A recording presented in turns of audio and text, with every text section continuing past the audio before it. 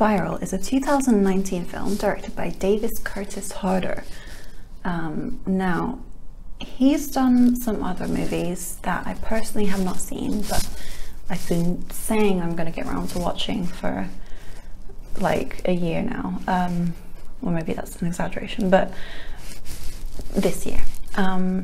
He's done one called, I think, What Keeps You Alive, and the one that I've really been meaning to check out called Harpoon, which I've heard sort of mixed reviews about, but he's definitely churning them out, and I think he's maybe 26, so he's doing pretty good for himself, and he's really getting a lot of these movies out fairly recently. Actually, he seems to have done quite a few.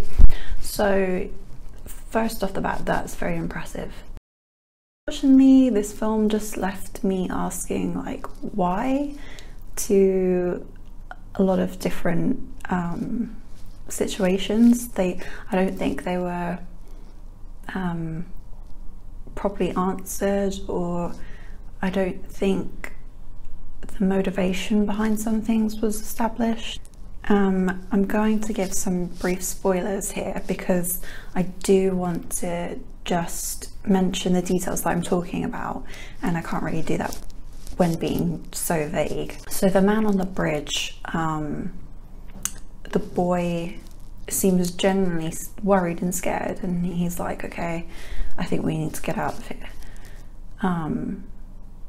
Okay, first off, they never ever call back to who that man was, what he was doing, why he was coming after them. Was he one of the neighbors? If so, what was his purpose for being there? Was he trying to intimidate them? What? And also we learn that the son is actually part of this whole like cult of...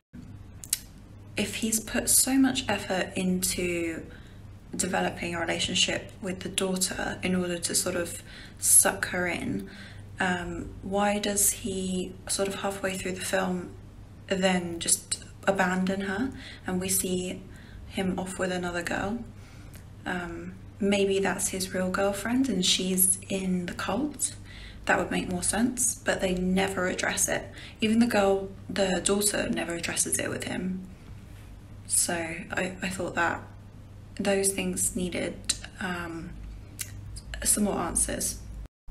So I kind of saw this coming quite early on.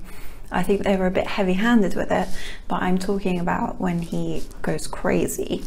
Obviously they were dropping in the hints. There were like time lapses, or he'd walk into a room and someone would suddenly move position and he'd be like, oh, and they never fully addressed that. I assume maybe it's part of actually these cult members maybe having powers and being able to sort of be everywhere or get somewhere really quickly.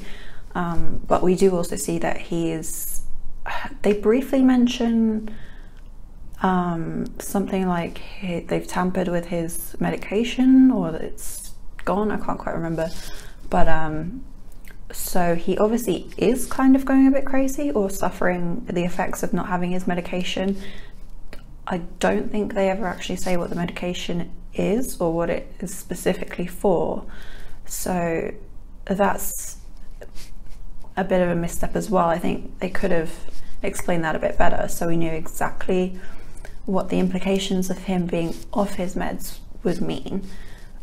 So I think they were trying to do sort of an unreliable narrator thing, but for me it was pretty heavy-handed and it didn't really work. I think it needed way more of a setup as well with the whole medication, because they sort of just dump it in towards the end like, oh, I see you've not been taking your medication, or like he pulls out the pills, and I think they probably should have drawn a bit more attention to that right at the beginning, so it could be a bit subtler when they actually do bring it up at the end or in the middle, whatever. And obviously the scenes where we flash back and we're, you know, we find out they were attacked, him and his boyfriend, I guess, when they were sort of teenagers. And we find out that his boyfriend was actually killed by the attackers, and this is something that I did see coming, unfortunately. So when they were doing the whole he was like, oh, you need to call, I can't remember his name, Eric. Oh, you need to call Eric, he'll tell you the truth. And you know, the whole reveal that Eric was dead all along, yeah, I saw that coming. So I thought that was kind of heavy-handed as well. It also just went nowhere. So Eric is dead, and you know, it's supposed to make us think this guy's crazy, maybe. Is he crazy? Because he seemed to forget that you know, is he forgetting this because he's off his medication? Is he generally like hallucinating? He's been speaking to his ex on the phone. They never really clear it up. And it turns out to not mean anything to the plot, except that maybe he's crazy. And then 2 seconds later we find out that no, he's not crazy, there is a cult. Except he might be crazy because he's imagining speaking to his dead boyfriend. So the ending was a bit silly for me, and I thought that it relied on a lot of conveniences. Was their plan to drive him crazy? They obviously messed with his medication, but did they know that he was going to take a gun and shoot this guy in the middle of a party? Probably not. And that he'd get put in jail? Who knows? That seems like a pretty convenient plan for that to work out. So I didn't find the ending to be particularly smart, clever, to really call back on anything they'd set up during the first half of the film. So that was a bit disappointing for me. It did really fall apart in the end. The only thing I probably enjoyed of the ending was the scene when the dad walks into the daughter's bedroom and just finds out that she's been totally like had her insides eaten out by the neighbor's son. So I have to say I wasn't expecting that, because you know, he was saying, oh, I've got to save the daughter, even more so than his husband. So I was not expecting the daughter to already have had her heart eaten out. That was great. Okay, something actually that just popped into my head regarding the daughter is when they're all sitting around and it turns out that her dad and her new stepfather are all discussing how they lost their virginity. And when I realized what was going on, I was like